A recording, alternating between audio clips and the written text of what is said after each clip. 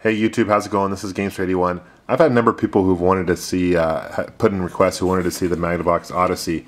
This is an interesting system. It came out in 1972, so it makes it the very first system ever released, predating the Atari Pong by 3 to 5 years. So that's interesting. Now I know Angry Video Game Nerd had just done a video on this particular system. It's hilarious. You guys got to watch it. However, I'm going to do a little different perspective. Rather than dropping F-bombs every other word and say how the system sucks, I'm going to really approach this in the sense that you got to consider, keep in mind that the system's 37 years old. So it's a definitely an old system.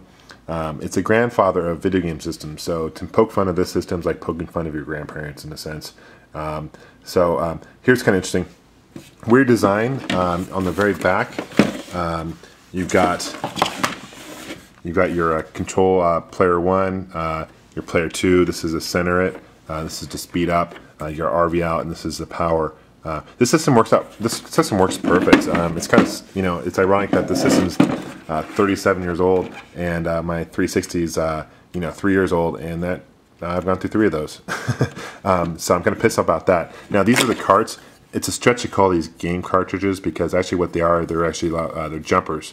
Basically, it's kind of like Pong, but these they just change up just a bit to make it a different game. Allow the ball or track, whatever bar to move a little bit differently. I have a number now. There were numbers on these. I think there were 12 in all. I have a number of these things, and now it was black and white. There was no sound that came out of the system. Sound didn't come out later until the Pong came out, and that was a huge deal back in the 70s for Pong. Now Magnavox did release a couple Odysseys, Pong systems as well, but this is definitely before all that. Now the interesting thing about the system is it came with overlays as well. I have, as you can see, I have a ton of overlays, and what's interesting about these overlays is they came in 2 different sizes. This is one for Haunted House, and one for a 1-size screen, and a smaller size screen. So I guess back in the early 70s, I guess TVs only came in 2 different sizes.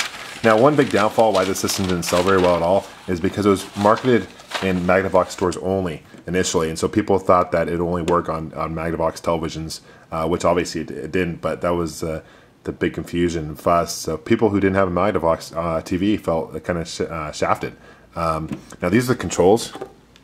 There's 2 of them. Now you got to play 2-player on these. Now these are very bulky. I mean, the wires are huge on this thing, and basically you got your reset here. So you've got your horizontal shift here, your vertical shift here, and this adjusts the ball. You can actually control curve the ball using this one out here. Kind of ingenious that they had these, if you think about it, because afterwards, for a while, the systems like the Pong systems didn't have controllers like this until later on. So that was interesting. This is way ahead of its time in that sense. Now there were a couple games also, like things that came with this. This is football, and it's a card, and you've got like various cards that you could play with it, and you've got your bigger scoreboard here, which is kind of interesting.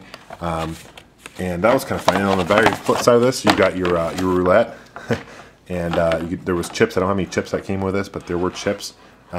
Interesting. Ralph Baer actually was the guy who programmed this back in the late '60s. It wasn't released until 1972, but they actually sued Atari and everyone that came out with like a Pong clone, and they won.